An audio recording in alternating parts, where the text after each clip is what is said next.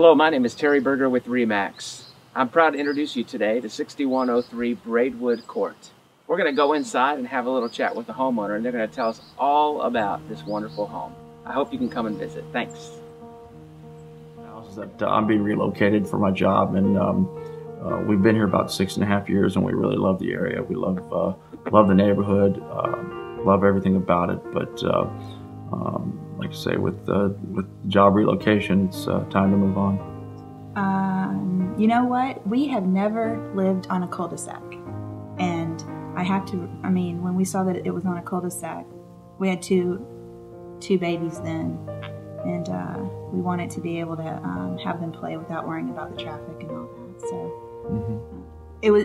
it's funny because when we drove up to the house and the location, we were like, great. We kind of had an idea what it looked like from the pictures, but when we walked in, it had green carpet, wallpaper everywhere, and the kitchen had green and white vinyl vinyl, and Rick's like, we can work with this, and I'm like, are you sure? It's got good bones. It's got good bones. And then we walked upstairs and saw those bedrooms, and they were they're huge.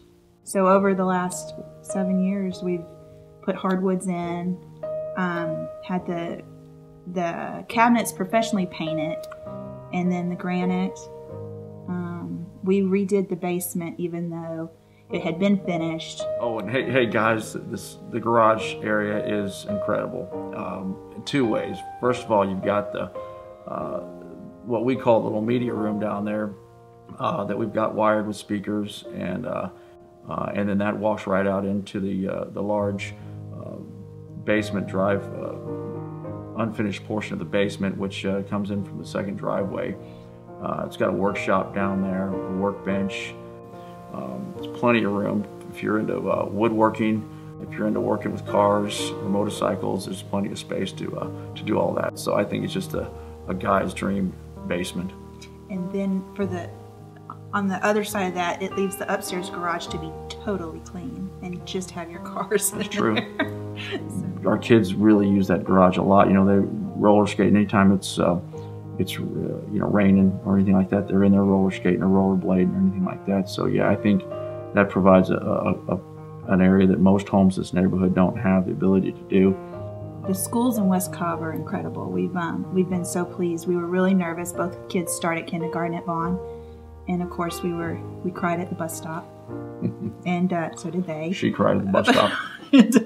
But the teachers at Vaughn are incredible. They care about the kids. And something I found out when I started back at Kennesaw State to get certified to teach middle school is that I've had 4 professors, and they live in this district. Their kids go to Lost Mountain and Harrison. So, for professionals to say that's where I want my kids to go to school, I think is absolutely says a lot too. In 2009, we had a new roof put on. It also has hardy plank concrete siding. We call it. The gutters are. They have the gutter guards. Guards on the. We also have a newer, I think it was in 2009, air conditioning unit for the upstairs. We have copper piping, whereas a lot of homes in the neighborhood have got the polybutylene, and so people are having to have that changed out and swapped out, and ours has already been. We're really move-in ready. I mean, right. There's not much you have to do. No.